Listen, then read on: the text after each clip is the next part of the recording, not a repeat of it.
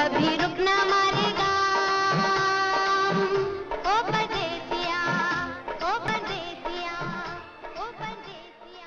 This award-winning film, which launched the careers of many of India's cinema greats, Manthan, was directed by legendary filmmaker Shyam Benegal and crowd-funded by around 500,000 farmers who donated 2 rupees each. It was a film about them and the success that they had scripted at Amul, or the Anand Milk Union Limited.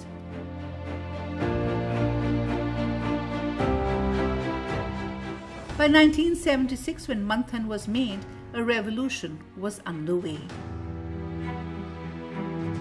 Operation Flood, or the White Revolution, was perhaps modern India's most successful initiative, which took an idea that had worked and replicated it across India.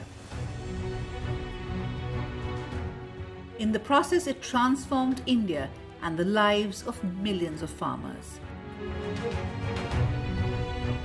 In the 1960s, India imported around 55,000 tons of milk powder every year, in spite of the country being home to the most cattle in the world. Milk production itself was among the lowest in the world here in India. The answer to the dairy industry's crisis was found by then Prime Minister Lal Bahadur Shastri on his visit to Anand in Gujarat in 1964, when he inaugurated a cattle feed factory of Amul. Amul had been founded in 1946, just a year before independence, by the farmers of Kaira district in Gujarat in response to unfair trade practices of a private company called Paulson.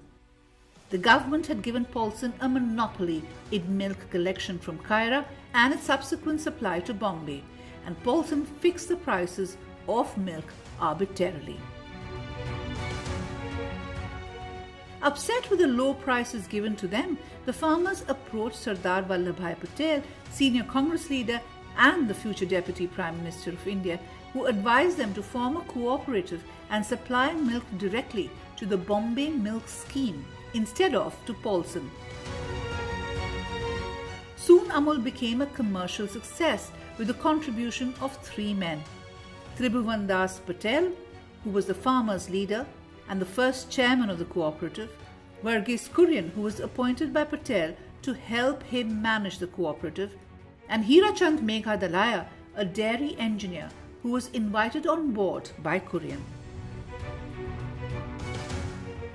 Dalaya invented a spray dryer which helped the cooperative convert surplus buffalo milk that was collected from farmers into milk powder. What started with just 2 village milk producer societies handling 250 liters of milk a day grew exponentially, covering more than 65,000 farmers by 1963-64. So when Shastri visited Anand, the headquarters of Amul, in 1964, he wanted to see how Amul had scripted the success. After his visit, he wrote to the chief ministers of all the states stating his wish to set up Amul-like cooperative dairies across the country. He said, "If we can transplant the spirit of Anand in many other places, it will also result in rapidly transforming the socio-economic conditions of the rural areas." In 1965, the National Dairy Development Board was established, which formulated a dairy development program. The brain behind Amul, Varghese Kurian, was brought in to lead it, and he christened it Operation Flood. The operation was launched in 1970 and started by focusing on 4 urban markets: Mumbai, Delhi, Calcutta and Madras, connecting them with 1.8 million farmer members. The funds for this were generated from the food aid of skimmed milk powder and butter oil given to India by the United Nations World Food Programme. By 1996, this was expanded to a network of over 10.9 million farmer members across 22 states.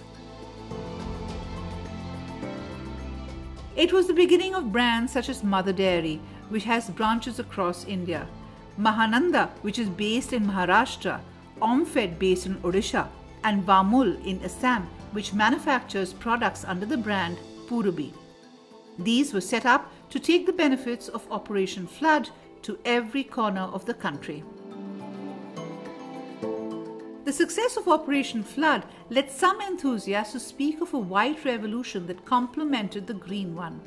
But historian Ramchandra Guha, in his book India After Gandhi, writes, "In truth, like that other revolution, the gains from this one were very unevenly distributed. The scheme worked well in Tamil Nadu, a state with good rail and road facilities and a large urban population. In states with poorer infrastructure, the results were disappointing. And everywhere, it was the middle and rich farmers who had gained most." In spite of its flaws, Operation Flood successfully created a vast grid that connected rural farmers directly to consumers, generated employment opportunities in the process, augmented rural incomes, and also provided fair prices for consumers. India was now self-sufficient in milk and milk products.